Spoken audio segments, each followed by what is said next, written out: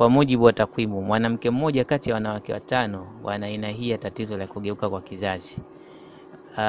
Tatizo hili unaweza kuligundua kwa daktari. Daktari anaweza kugundua aina ya mgeuko kwa kuwa zipo aina mbalimbali za mgeuko wa kizazi na kila aina ina ukali wake kulingana na tatizo hilo. Matatizo haya huwatokea zaidi wanawake walio katika umri wa kuzaa, lakini pia inaweza kuwa ni hali ya kawaida kwa baadhi ya wanawake. Chanzo cha tatizo la kugeuka kwa kizazi imegawanyika katika sehemu kuu mbili. Sehemu ya kwanza ni tatizo la kuzaliwa nalo au tatizo la kurithi, na sehemu ya pili inawezekana inasababishwa na baadhi ya maradhi. Tukianza na hilo la kuzaliwa nalo, kuna baadhi ya wanawake wanakuwa wao wamezaliwa na tatizo hilo la kugeuka kwa kizazi. Hivyo kwa watu wa aina hii hakutokuwa na tatizo pale wanapokuwa wamepata ujauzito au wameshika ujauzito.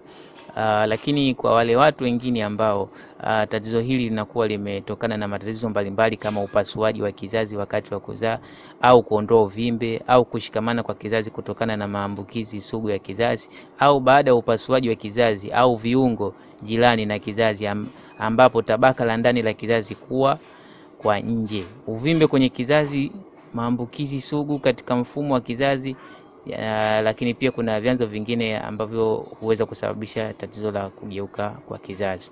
Sasa watu hawa ambao wanawake hawa ambao wanakuwa wameathiriwa na aina hii ya tatizo, wanapokuwa wamepata ujauzito, kuna mambo kadha ambayo huweza yakajitokeza.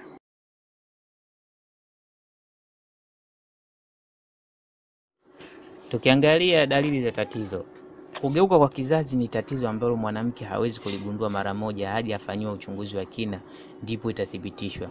Pamoja na kulalamika kutoshika ujauzito kutokana na kugeuka kwa kizazi, ambapo chanzo chake kinaweza kuwa maambukizi ya PID au kushikamana kwa kizazi, uvimbe na mengineyo ambayo tayari tumeshayaona.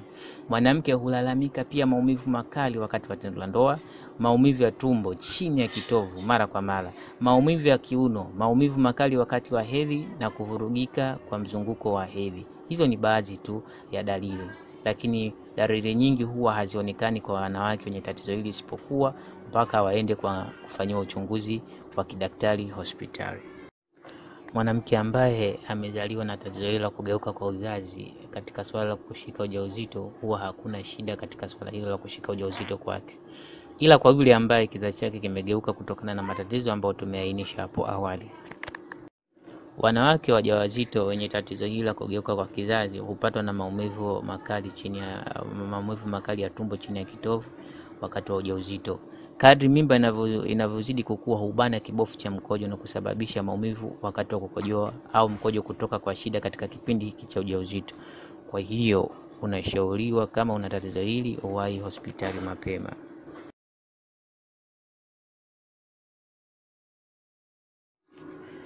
Tatizo hili la kugeuka kwa kizazi linaweza likatibika kwa njia ya asili. Sasa endelea kuwa nami uweze kujua ni jinsi gani ambavyo unaweza ukajitibia tatizo hili kwa njia ya asili.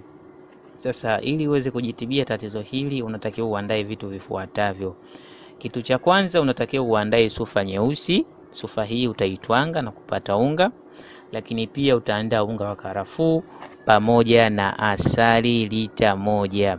Sasa vitu hivi kwa pamoja ndio vitatutengenezea dawa yetu ya kutibu tatizo la kugeuka kwa kizazi. Sasa utakachokifanya, utachukua asali lita 1. Baada ya kuchukua asali lita 1, utachukua vijiko 6 hadi 7. Vijiko 6 ndio inakuwa ni standard.